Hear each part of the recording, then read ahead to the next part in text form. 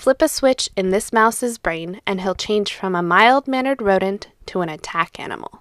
By activating specific nerve cells using light, researchers are mapping the connections in the brain that power these outbursts. Many of the same threats that get a rise out of humans provoke mice. Male mice will defend their territory from intruders. Females defend their young.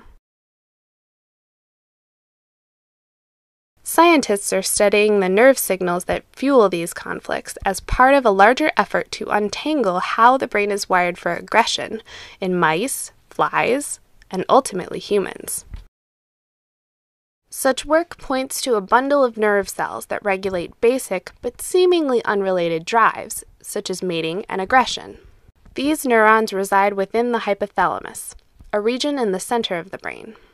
Thanks to new genetic tools, researchers have identified a hotspot for rage within this region. It's called the ventrolateral area of the ventromedial hypothalamus, or VMHvl for short.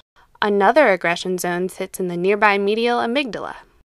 Understanding how these neuron clusters connect to each other and other areas of the brain could reveal whether aggression networks are widespread or centralized. Researchers are looking at aggression in other creatures as well. In male fruit flies, a similar network of neurons can provoke a fight over food or females. Whether you're a fly or a mouse, rage networks may be wired differently in males and females, but across the animal kingdom, sex and violence seem to be closely linked. In fact, some of the same nerve cells that drive mice to fight might also drive them to mate. Digging into the roots of aggression could also help explain and perhaps one day control violent behaviors in humans.